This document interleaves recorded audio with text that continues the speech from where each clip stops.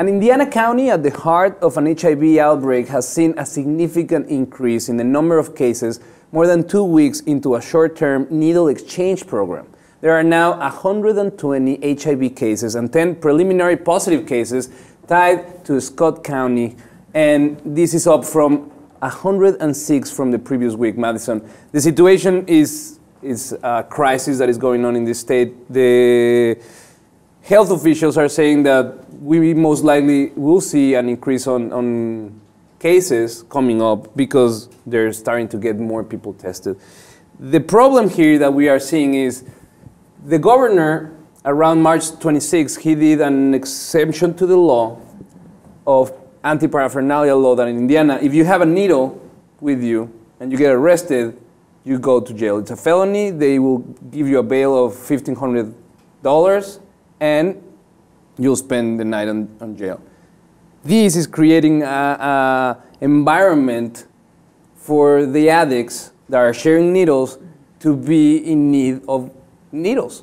Yeah, I mean, with an epidemic outbreak, we have to have the governor and the law enforcers, they have to communicate and agree that they need to solve this. I mean, yes, illegal drugs, either way, people are going to do them. But with this on the rise and where the numbers are quadrupling, they have to come together to solve this problem, because this is more serious than even people just taking drugs and having the deaths if they're taking illegal drugs. When there is an outbreak, and this actually needs more attention.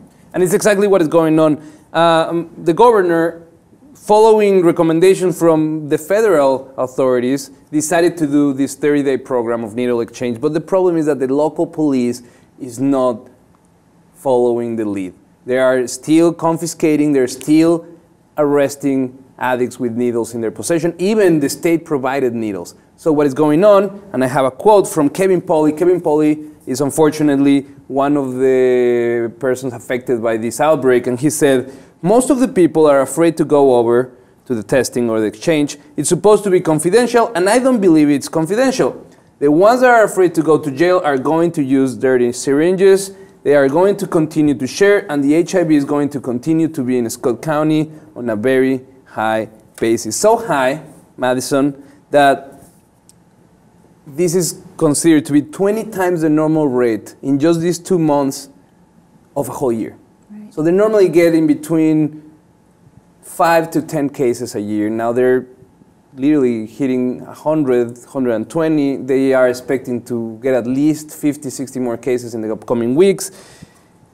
And they are still not using the only proof method of curbing down these infections, that is needle exchange. Well, the war on drugs, I mean, we have to go back to people selling drugs is one thing, people doing drugs is another. But with this problem, with people not being able to have their own needle for their own health reasons, if they are going to expose themselves to drugs, I mean, this should not be a choice. It should be not taken away. They should be able to have those provided. Whether they want to do that, again, that should be a choice of a human being. But the fact that they're now being subjected because there's no needles, and given that the local enforcers are taking them away and the state is taking them away, it's making them use dirty needles. And that becomes then, whose fault is it? It's not just about selling drugs now, it's another whole issue. And it's actually taking responsibility now of the state of these lives, because they're not being able to access to be able to buy something that you could buy at your local pharmacy. So I don't think your rights should be taken away from actually buying a needle.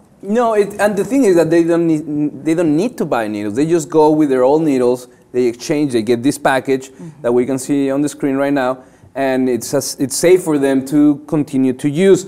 That is the debate. The debate is, do we provide them with the items that they need to be using drugs, or do we not spend money on that because that will amount to promoting the use of drugs? The other side of the coin is, do we let people get infected like exponential rate like is happening right now?